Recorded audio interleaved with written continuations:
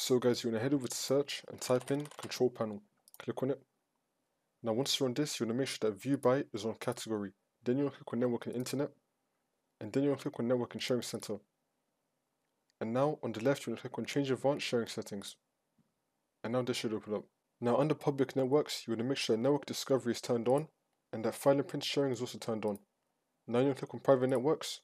Do the same thing, network discovery turned on, file and print sharing turned on.